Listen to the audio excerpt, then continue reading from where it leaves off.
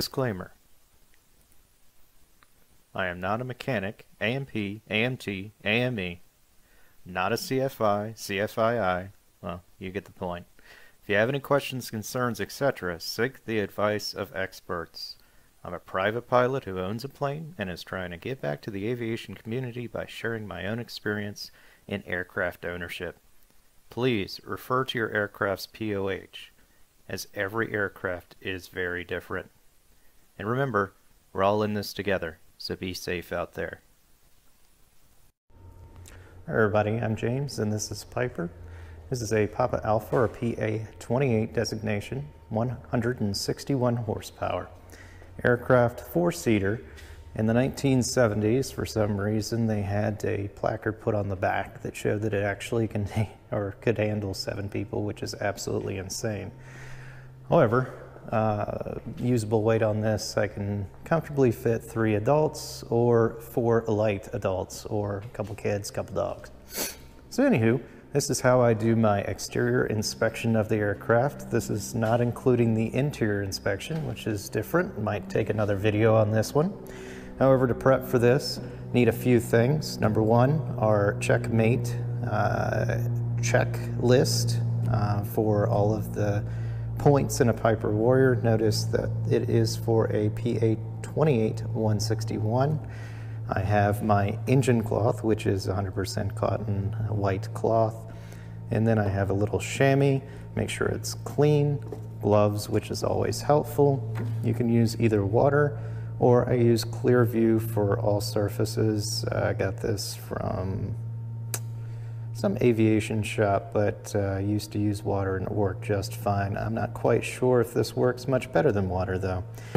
So you may want to save your money. Also have a flashlight. It's kind of dark in here. I have the hangar door closed right now. This helps aid leading your finger in inspections of the engine compartment over there. So basically how I get started is I carry my checklist with me for reference. However, I want to make sure I put my hands on everything starting with the engine compartment here. And the reason I have these 2 cloths, this is going to be my engine cloth and this is going to be my exterior cloth, is I want to do 2 things at once. I want to A, inspect all the points on the engine, and B, make sure that everything is clean. Very important. A clean plane is a happy plane. So going through here, you do your normal checks, checking your oil, use your engine cloth to wipe off the dipstick, put it back in, and then I usually go left to right, down through the engine, putting my hand on everything, or at least my finger. The reason I do that is make sure the connections are connected properly, and also I'm not too terribly scared that something's going to fall off, because if it is, it's going to definitely fall off in the air. So again, left and right, making sure all my connections are connected, my hoses are hosed, so on and so forth. Do a little bit of wiggle here, wiggle there. It's important because a lot of times people just check their oil. That's definitely not sufficient because a lot of these tubes of hoses, so on and so forth, could be on the verge of cracking or falling off the engine. So again, just go back and forth, using my engine cloth, using my flashlight to go through and make sure everything's wiped clean, see if there's any leaks, any pools at the bottom. Moving over here, I want to make sure, just stepping back, that everything looks fine. Normal prop check. Alternator looks good. Going through, making sure I'm wiping off any spots. If I wasn't doing the video, I would use my alternate towel here and wipe off all this bug juice. This does 2 things, making sure that there's no cracks on the cowling, and number 2, makes your plane look good. Going down here, inspecting the wheels, everything looks good. Tire's a little bit low, so I'd want to get my compressor on that.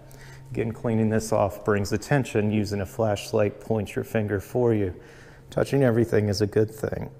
On the other side, we do basically the same thing. We check our reservoir, everything looks good in there.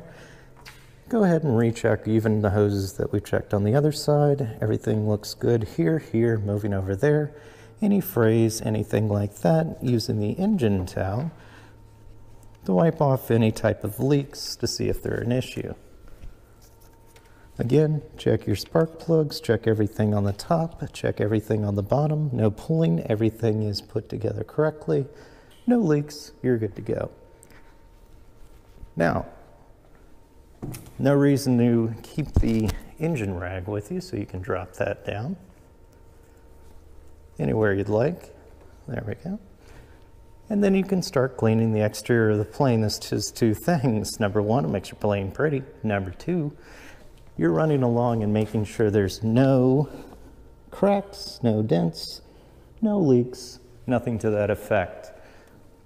Wheel looks good. Check the fuel. Fuel is suitable. Clean that off. Cleaning. Pitot tube, tie downs, everything looks good. Cleaning. Also part of the exterior check, I want to make sure that all the lights are functioning. I do that during the interior as part of the checklist there. What I'm checking here, a little bit more in depth, making sure there's no cracks, nothing's loose in there, there's no bugs, there's not an adjacent squirrel. Going through, actually literally crawling under the plane. See that there's nothing wrong, gives me a chance to look at the tire again, see if there's any dents, anything crazy going with the flaps of the ailerons. Wiping my tail, going down the aileron, making sure the functionality is correct, moving freely. Flaps are locked, good to go. Again, cleaning. If you did a normal check without the cleaning portion, sometimes you would miss issues with rivets, pops, or so on and so forth. Going through here, checking the antennas, cleaning those guys off. Again, with the chamois, not really building static, so you don't have anything to worry about. Going down here, making sure that my letters or numbers are looking good. I have my certification placard, everything, again, cleaning. Down here, I'm making sure that the leading edge of the elevator is good. Everything's good, hinge is good. Flap looks good. I would clean here. Going down here, secondary check. Moving up and down, everything looks fine. Cleaning edge. And then I look down here, make sure the tie down's good, make sure all of my screws from my ELT are good. Cleaning. This off here. Everything looks good from this side. Door is open, that is fine. Checking down here, flap is sure still secured, they're still hanging on. Piano wire is still good for my right aileron. Up and down looks good. Going to the edge, checking the light. Cleaning, all the way down till I hit my fill on the right side. Look down, looks good to go. Moving down to the tire, wheel well looks good, chocks look good. I would clean that. That also goes for visual inspection of the brakes, the brake lines, the hydraulic fluid, making sure everything's in line. Over on the last side, this is something that a lot of people miss here, the internal air vent. I think just about every aircraft has one of these guys, making sure that's free and clear. Normally that's overlooked, but if you're in the mode of cleaning the leading edges of your wings, you wouldn't miss that because your hand literally goes over and a lot of times stops from the friction. So now we are here where we started. Next thing I do is put the checklist down and make a mental run of everything that I've just checked. Fuel quantity is good, fuel quality is good, caps, drains, vents, so on and so forth. And up here, the quality of the fuel, that's the next thing we're gonna check. I always do that last, just because of the way that I check it. Engine oil, belt good, so on and so forth. So basically you go through here and make sure that you've checked everything. However, if you've used your towel and you've taken your time to go through the complete aircraft, you should be good to go. You actually end up checking more things that are on the exterior summary list. Lastly, the fuel sump. I would go over here, get my fuel sump.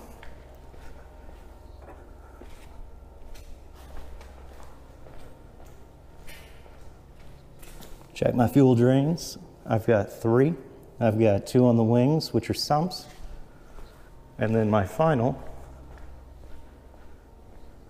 check the fuel quality from the engine. It's right here. Of course, carrying your towel with you, so if there are any spills, you could pick them up. And then put it back. It's extremely important to do these quality checks. I've noticed that through my career of flying, however short it may be, I have noticed that there has been multiple little things that could have erupted into big things, especially concerning the engine, the fuel, and lastly, the connections for securing. On the grounds, these look fine. They're easy to overlook. However, in the air, having a engine cowl flap up and could cause an emergency very quickly. Additionally, I've had it where one of these inlet pipes actually was disconnected after an annual. There was two, which would have done great harm to my engine had I not done a very thorough engine check. Again, just simple stuff, keeping your plane clean, making sure you run your hand along the entire body of the aircraft. Makes the aircraft happy, makes you happy, because you will not experience or will experience less issues that were avoided by just doing a thorough check on your aircraft. So good luck, guys. Stay safe. Catch you next time.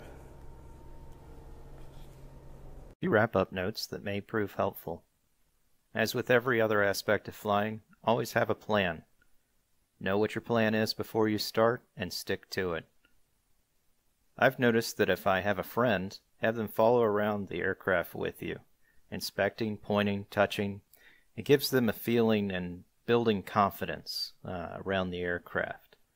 Also, at the end, have them read off the checklist to make sure that you've touched and looked at every point on the inspection. Again, follow your checklist as appropriate for your aircraft. All of them are different, all of them are special, even for various years of the same make and model. And remember, we're all in this together, so be safe out there.